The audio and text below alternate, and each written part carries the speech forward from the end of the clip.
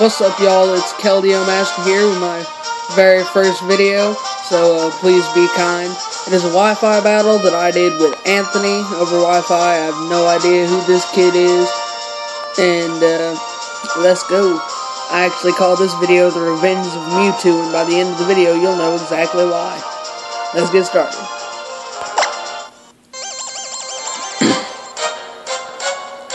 Well, I started out here.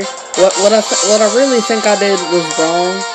And I'm gonna send out my Gengar, and he's gonna go ahead and start off with his Lavelcar.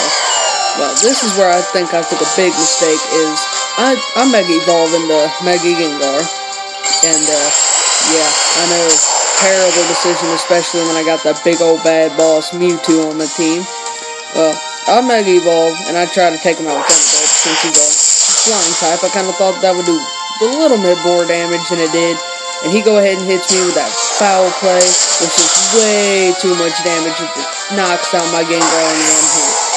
Well, I'm gonna go ahead and come out with something you can't go wrong with, Talonflame, and I'm gonna go ahead and hit him with Roost, because I really thought that it was gonna be faster than me and use something like Oblivion Wing, but he didn't.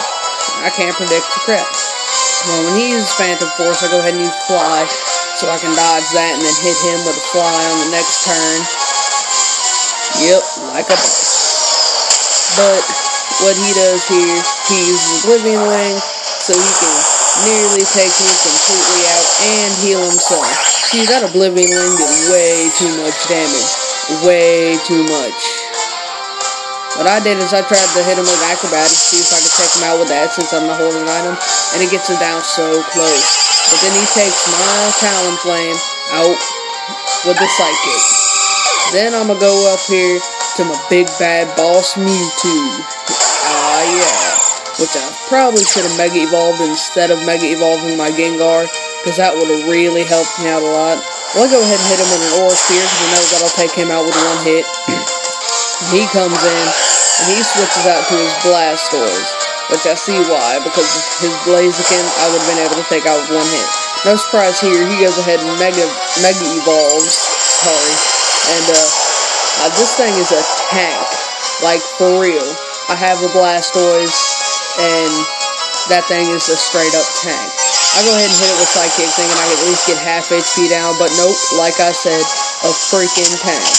He hits me with a bite, but doesn't do that much damage, thank God. And I hit him with an Aura Sphere, you know, thinking maybe I can get a little more, and that does even less damage. But after he hits me with this Hydro Pump, not weak, but I hit him with a Psychic because I know that'll at least take him out. Yeah.